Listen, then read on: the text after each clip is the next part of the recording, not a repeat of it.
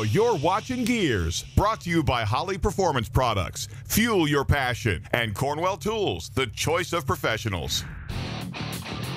All across America, in thousands of garages, carports, and backyards, there sits a project that has become hindered, stalled, or halted by the lack of time, money, or expertise by the owner. Sometimes the project is so lopsided that the owner just needs to sell it and start over. Other times, all it needs is a kickstart to get it moving in the right direction again.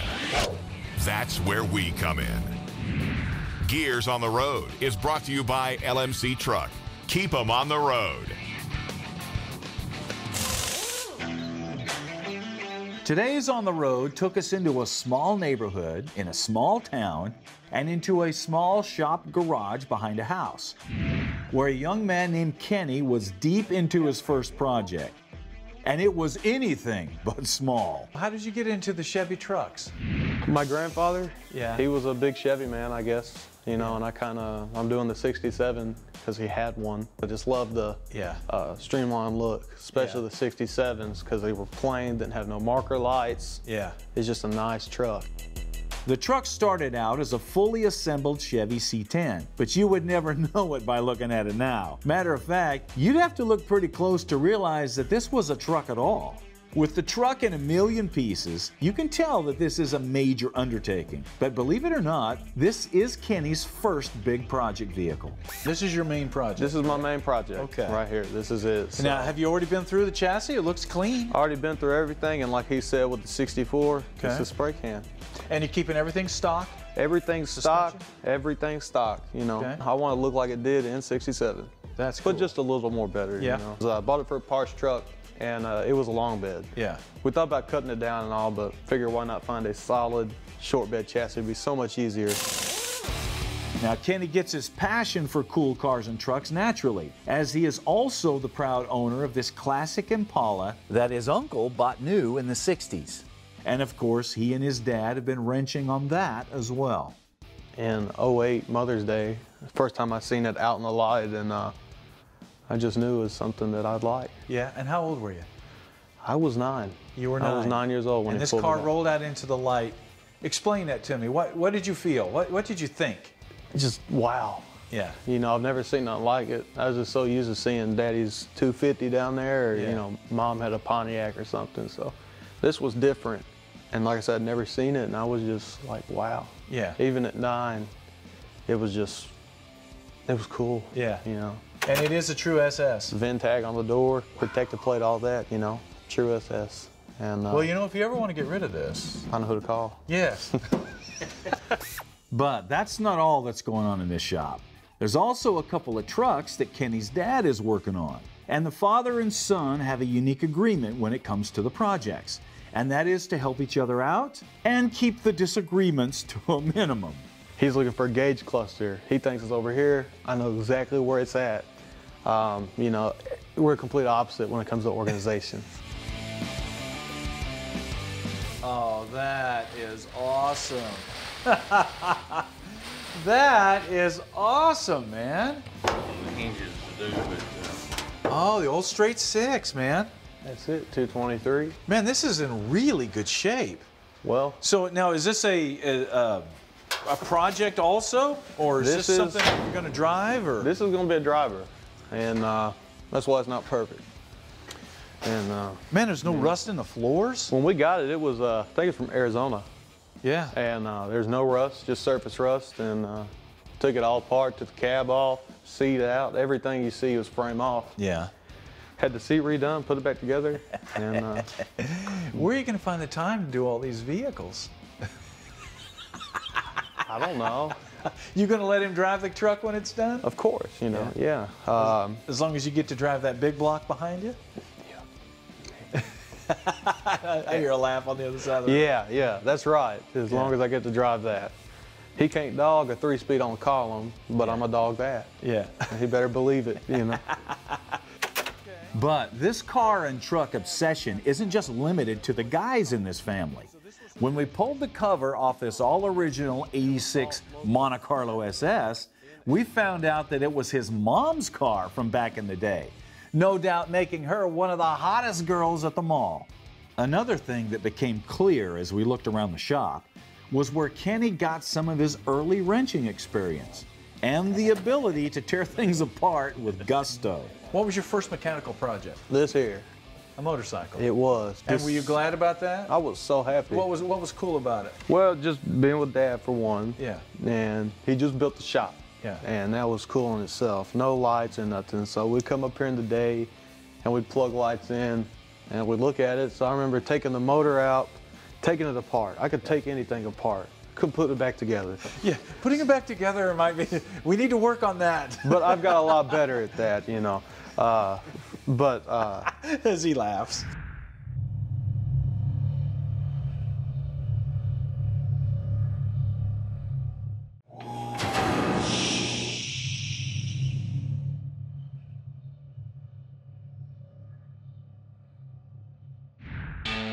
Hey, welcome back to Gearz, where we are out on the road checking out Kenny's shop and Project C10 truck. Now, when it comes to Kenny's C10 project, it's not as chaotic as it seems. The frame and the chassis are all rebuilt and painted and put together, and the motor and the drivetrain are in place as well. And when it comes to the direction for the build, Kenny likes to keep things fairly stock. So a rebuilt small block and a stock suspension is just fine with him. No, this is an original short bed chassis. Okay. And we thought about cutting one down because when I got a truck, it was bought it for a parts truck, and it was a long bed. Yeah. We thought about cutting it down and all, but figured why not find a solid short bed chassis? It'd be so much easier. Yeah. You know, of course, get some tires, rims, painted and stuff, put them on there. And transmission and motor's already hooked up, so other than that, mock up the cab bed and make sure everything fits. The big challenge he's facing now, however, is the cab and all of the nasty rust and damage that has invaded the floors and the rockers. So father and son flipped it upside down in the middle of the shop and are in the process of learning the ins and outs of sheet metal replacement. And I say learning because neither have done anything like this before. So this is totally new to you? I went to school for welding, but I've never done like... Yeah, this is a whole different type of welding. This is all type of welding. We didn't have to do nothing on that truck, you know, so... Now, have you ever done anything like this before? I'm a welder by trade, but nothing on a cab like this. The main thing is getting all these metal pieces welded in on the cab. Once we do that and get some of the dents hammered out and puttied over. After we get the cab done, it should go pretty quick. Fortunately, this is an area where we can help. So we hooked up with the guys at LMC Truck to give Kenny a $1,500 credit to be used however he wants.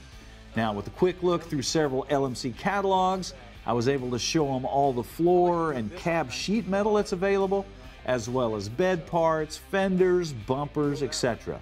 If you could pick anything for this truck that you really think you need, what is it? So I'm probably going to buy the step side fenders and a couple more pieces of metal for the cab, and save the rest for something that comes up, or give it to Dad for his truck, you know. So the biggest challenge for the guys now will be deciding what parts they need to get for Kenny's truck and what parts that they're going to get for his dad's trucks.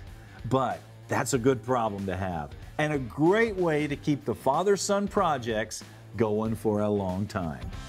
So how cool is that to have your dad helping you? It's not bad. Yeah. I've learned a lot from him. Yeah. And, just by watching and hands-on, you know. So what's it like to be out here working with your son in the garage? Well, sometimes it's got its challenges.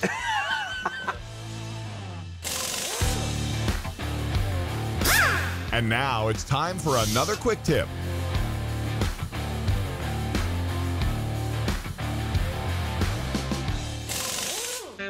You know, most car enthusiasts have no trouble dumping a ton of money into their project in things like custom engines or interiors or wheels and tires and all that great stuff.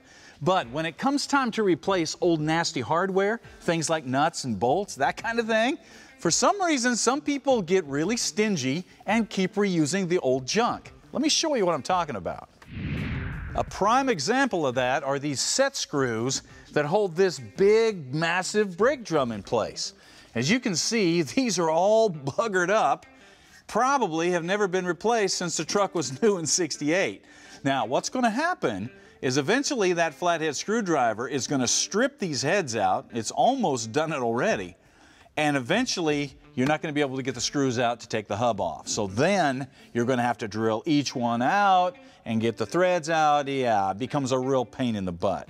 And it is completely avoidable if you replace stuff like this once it starts to get worn. Now look at this. I do recommend getting away from this old flathead design and going with something more modern like this that takes an Allen wrench. Now the reason for that is obviously this is much stronger and much less prone to stripping out than the old flathead deal.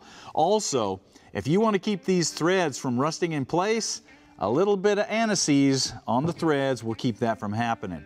Now, the reason a lot of people don't replace this stuff is that these can be kind of hard to find and they can be kind of expensive. So there's a little effort involved here. But if you take care of an issue before it becomes a problem, this will make working on your vehicle so much more fun way down the road. If you'd like to learn more tips to make your life easier in the shop, check out the tips page on the website. You know, we get a lot of questions that come into the show, and we try to answer as many of these as we can. And most of the questions have to do with restoration issues or fabrication or that kind of thing. But a lot of the questions have to do with tools and how to set up a shop. So, a few years ago, we showed you how to set up a shop so you had like a work area, and then a fabrication area, and then an assembly area to keep you organized. But what we didn't talk about is how to set up an air system or a ventilation system or electrical. And since we're in the middle of building a new shop and dealing with that, that's what we're going to talk about today. Now, one of the most important things to have in a shop is some sort of compressed air. Because in spite of what you may think about electric tools, which are awesome, compressed air is still one of the best, strongest, most efficient ways to run hundreds of tools. And some of them take a lot of air pressure.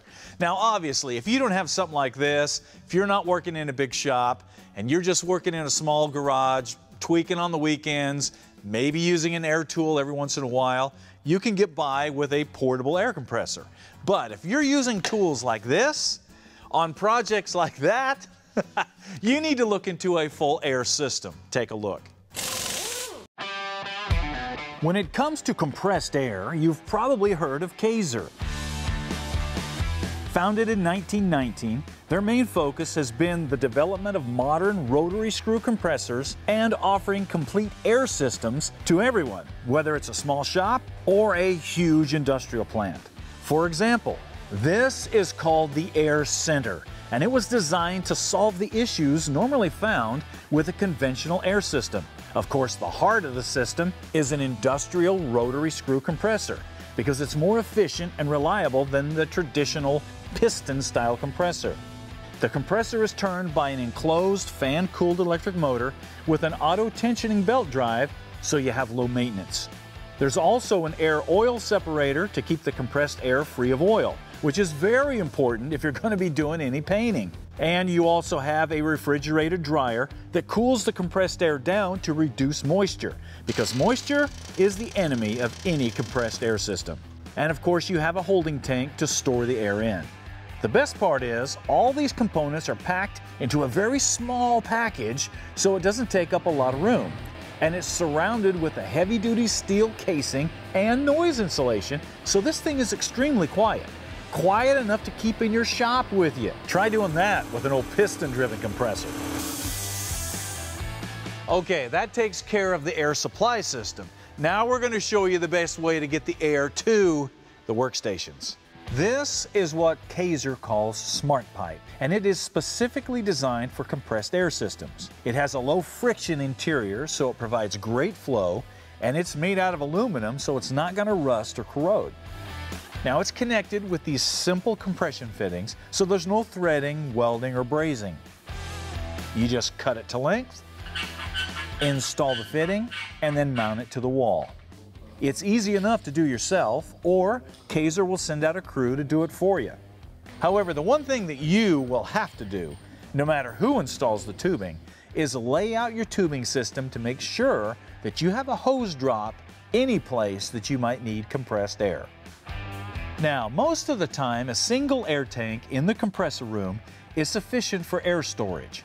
However, if you're going to be running pipe long distances around the shop, you may need to add a receiver tank to help reduce pressure fluctuations and to ensure that you have plenty of air when you need it. And of course, the final piece to any air system is a hose reel. And ideally, those should be placed throughout your workspace so that you'll be able to pull an air hose anywhere in the shop with no problem. And don't forget to put one by the door so you can run an air line outside, because you always are going to need that.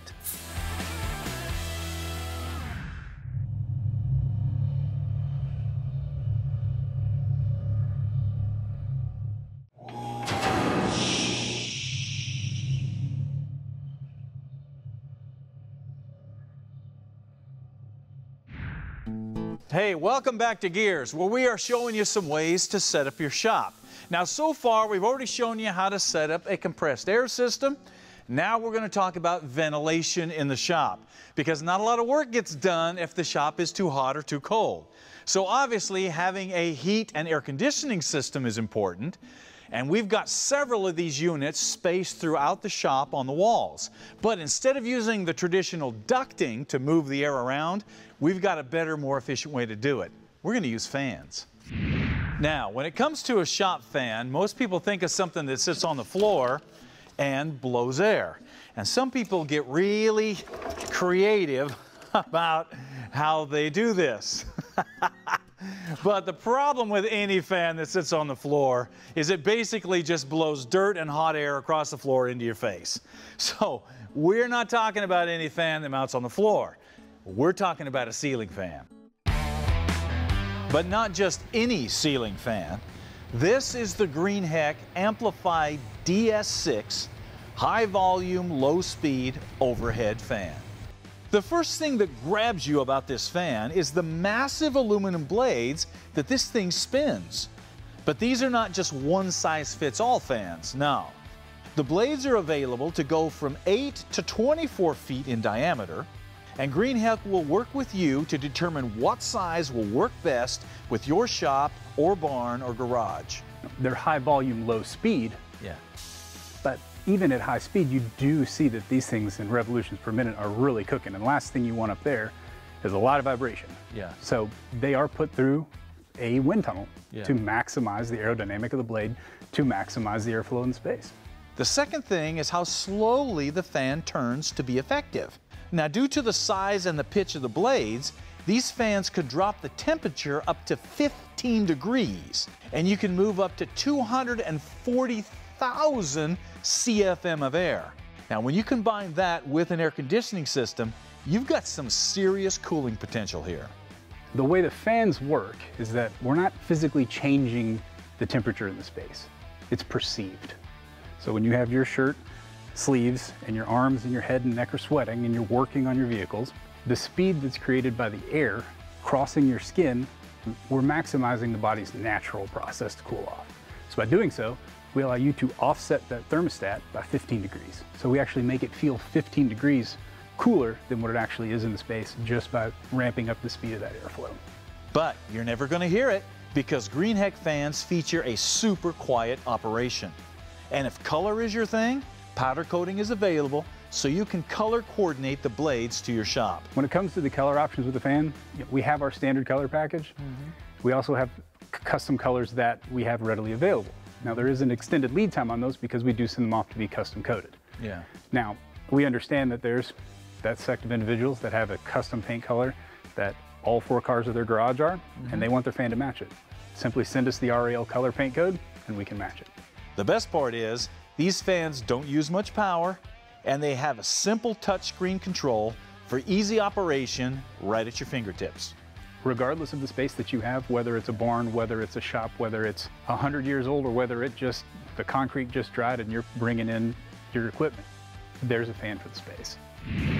Now, I know there's probably some of you that are looking at that fan up there, turning real slow, and thinking, oh, come on, man, there's no way that's doing anything.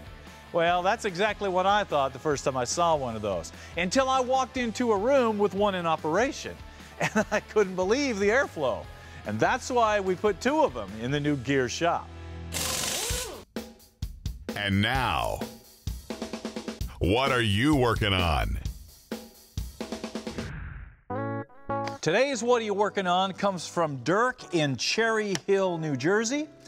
And he said he wanted a project to work on with his two sons. So he said he got his childhood dream muscle car, a 67 Firebird. Man, nice choice. Very cool car. He said, however, he made the classic mistake of buying the car online without actually looking at it in person. Yeah, you got to watch out for that. He said, so for the last 5 years, they've been replacing sheet metal, frame rails, the subframe's been replaced. He said, matter of fact, the only original metal is the dash, the inner quarters, the door jambs, and the 2 interior roof supports. Man, that is a lot of sheet metal replacement. Now he said for an engine, he didn't want to go the LS route, and I got to give him credit for that. He wanted an original engine. So he said they drove to Virginia from New Jersey to pick up a 400 block, and then they drove to Maryland to pick up the heads and some other parts. So they've been all over getting the parts for this engine, but they've got it rebuilt. And he said after it was finished, he said his boys decided to add all the stickers to the air dam that we collected at the shows from parts that we purchased for the car. He says, you won't see this on any other car. And the cool thing about it, that makes it really personal. And he said after 5 years of work and a ton of sweat with his sons, they took the car out to the first Cars and Coffee this summer. Take a look at this. Guys, great project. So cool to see fathers and sons working together. So to recognize such a cool project, we're gonna hook you up with one of our deluxe project planning books so you can keep track of everything that you have done on that project. Also, we're gonna hook you up with some Gearz t-shirts so you can wear those proudly. And we're gonna give you a gift card from Holley, because I know there's some Holley products that's gonna work on that Firebird. And then we're gonna give you a Sergeant Rock diecast. Now, for the rest of you guys, if you want to get in on this, get your project featured on the show, man, you got to send it to us. Go to our website, go to Gearz Nation, and submit it into What Are You Working On? The website's also the place to find out more information on any products you may have seen on the show, any Gearz merchandise, and how to join Gearz Nation. Now, being a Gearz Nation member gives you access to our new app through Android and iOS, where you can watch all of our Gearz content commercial-free. Also, don't forget to check us out on Amazon Prime for Gearz and the Restoration series. Finally, don't forget to like us on Facebook and Instagram so you can get some behind-the-scenes footage on our weekly web series, Shifting Gears. And if you're a radio person, make sure you check out our new podcast, Tales of a Gearhead. All right, that wraps it up for us today. Obviously, we have a shop to finish. Dirk has a Firebird to go out and enjoy with his sons. And you need to get out there and work on something. Car, truck, motorcycle, even just taking some parts and making a little tank out of it. Just something. Get out there and work on it. We'll see you next time.